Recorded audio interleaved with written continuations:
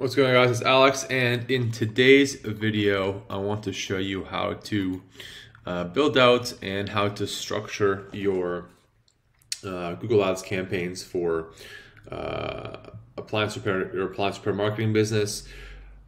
If you need help setting up your campaigns, if you're having trouble with your campaign, if you're paying too much for calls, click the link down below for a free consultation call. We can kind of figure out what's going on with your Google Ads campaign for your own appliance repair business. Otherwise, let's just jump right into it. So the problem a lot of businesses face, a lot of appliance repair businesses face, and I'll show you with Google Ads here. There are a few problems. So I have a video about how to set up your landing pages, but for a lot of businesses, the problems with Google Ads and how they're missing the mark is with setup and targeting. And assuming you already have, let me just move my face over here. Assuming you already have your Google Ads set up, I just want to show you how to set up the campaign. But let's look at a few examples first, right? If you're an appliance business and you're trying to get appliance calls in Pittsburgh, first of all, your ad should be formatted to what people are looking for, which is going to be appliance repair, or in a lot of instances, specific appliance repairs in specific locations. So fridge repair, washer repair, dryer repair, stove repair, stuff like that.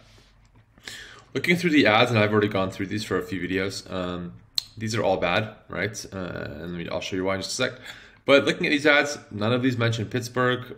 Some of them don't even mention, these two don't even mention appliance repair. This just only says appliance in the description. And this one doesn't even mention appliance repair as well. So all these people are just wasting money on ad spend. These are going to be the same clients that are saying, you know, it's costing us $150 to get an actual lead, or your cost per click is just insanely high. It's not profitable to run ads. Ads are profitable, and they can be insanely profitable if they're set up right.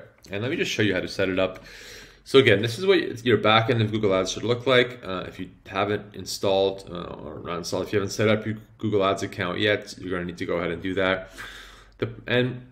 So how Google Ads works is their main focus needs to be targeting, getting the targeting right for your Google Ads account. Now, if you're running a Google Ads campaign in Pittsburgh, right, in central Pittsburgh, if you're located in the center of Pittsburgh, then you will want a Google Ads campaign.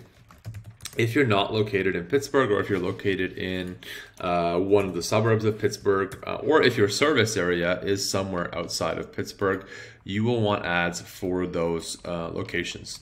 So just as an example, we have two campaigns here, right? We've got Pittsburgh overall, and we have Pittsburgh Bethel Park, which is a neighborhood in a suburb of Pittsburgh.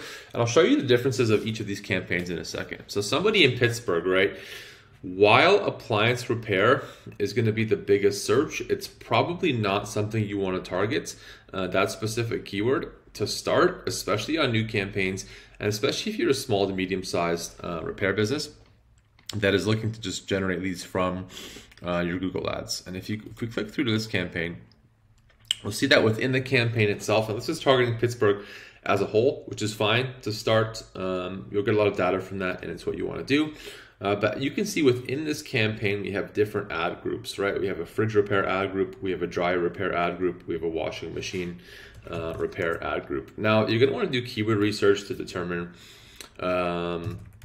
which ad groups, which actual repairs are getting searched for every month. And to do that, you can do it manually by just searching Google to see if people are targeting that keyword. For huge cities like Pittsburgh, there is going to be a lot of volume for these searches. As you can see here, people are searching appliance repair every month, which is fine. And you can just kind of drill down into fridge repair, right?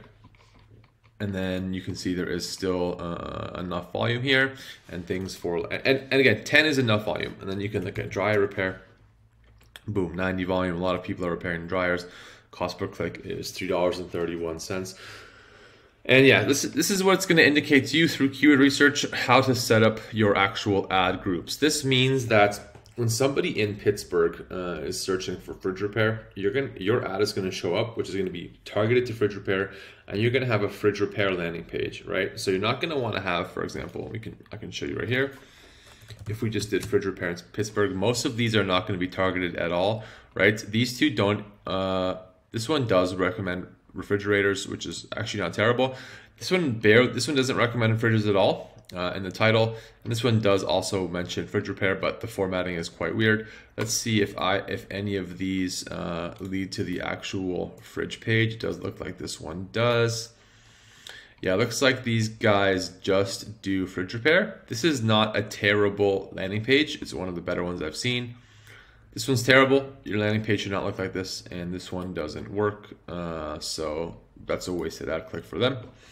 Basically, you want to have a landing page that's targeting fridge repair in Pittsburgh, and that's where you want to be sending traffic to. So it's fully targeted for that search. Same with dryer, same with washing machine, same with whatever service you want to build. In bigger cities like Pittsburgh, Phoenix, Chicago, any city over 500,000 people, drill down the services that you're offering, build out different ad groups so that you can have different content, different headlines, different creatives for that, so that your ads are hyper targeted to what people are looking for. Your conversion rate will be higher, you'll spend less to get calls, and assuming the landing page is designed to convert, it'll convert at an insane amount if you're sending traffic to the pages for people that are having pain points with these specific appliances.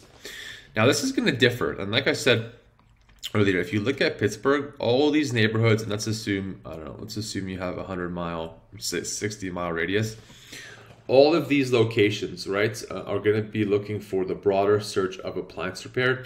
And for example, let's say I have Bethel Park already set up, which is just kind of a suburb of Pittsburgh, but Blairsville, for example. Blairsville is likely a very small town, and it is relatively a suburb of Pittsburgh. You do not want to start in these suburbs with a campaign that is fridge repair in Blairsville. So it works the opposite way. And I'll show you what I mean. If you go into your Google Ads, and if we go to the campaigns, it's going to clear this one. We set up a Pittsburgh Bethel Park campaign, and I'll show you why. If you search dryer repair in Bethel Park, nothing comes up based on our keyword tools, right? And if you search fridge repair, Bethel Park, based on the keyword tools we're using, nothing comes up. Now, if you're using Google Search Console, you'll be able to see where you're getting traffic from if you have a landing page for all these neighborhoods. But with smaller suburbs and smaller locations, you want to start with one ad group, and that's going to be the broad appliance repair ad group. Now, within this ad group, or in this ad, the way the ad is going to be set up for this, for your appliance repair, you're going to want to mention things like your fridge, like oven, like dryer. If you can base this data on Google Search Console that you are already seeing impressions and interest for these services. If not, you go super broad, right? For example, in the case of this ad, I'm not sure what happened there, but in the case of this ad, if we look at how the ad is structured, right? In need of appliance repair, we're already targeting their pain points. We're already targeting the location, Bethel Park, right? This is a really great title, and even in the description, appliance repair, Bethel Park, it mentions Bethel Park. We have the calls, we have the site link set up. I mean, this, if I have to say so myself, this is a fantastic looking ad. And this one should show problem with your appliances. Yeah, as long as you have Bethel Park showing up in the title or the description, as long as we have the site links here. Until you get data from Google based on the keywords that you're showing up for, you will start to see on the keywords that Google Ads is showing you if you're getting traffic for fridge repair Bethel Park, if you're getting traffic for oven repair or dryer repair. From then, once you can verify that you do have traffic for those specific services in those neighborhoods, that's when you can drill down and then make that landing page and just make that campaign or that ad group to target that specific service, right? So if you're not getting any dryer repair searches for Bethel Park, don't create an ad group, don't build a campaign out for that, don't target that keyword until you can verify whether you're using Google Search Console or Google Ads that you are getting traffic for that and that there is interest in targeting that specific service in this specific neighborhood. And the same would go for SEO. So for Pittsburgh, right, you would create the fridge repair, oven repair, dryer repair, every service for Pittsburgh.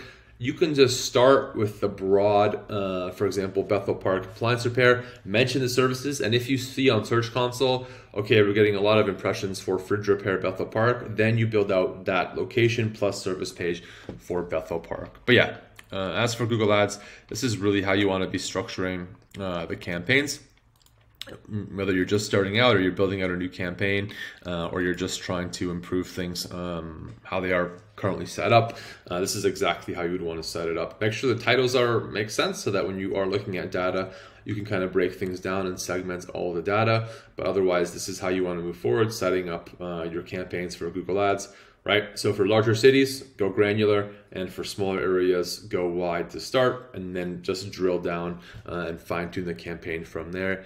If you made it this far, thank you for watching. You can click the link down below if you want to grab a free consultation call to look at your campaign, see how everything's performing.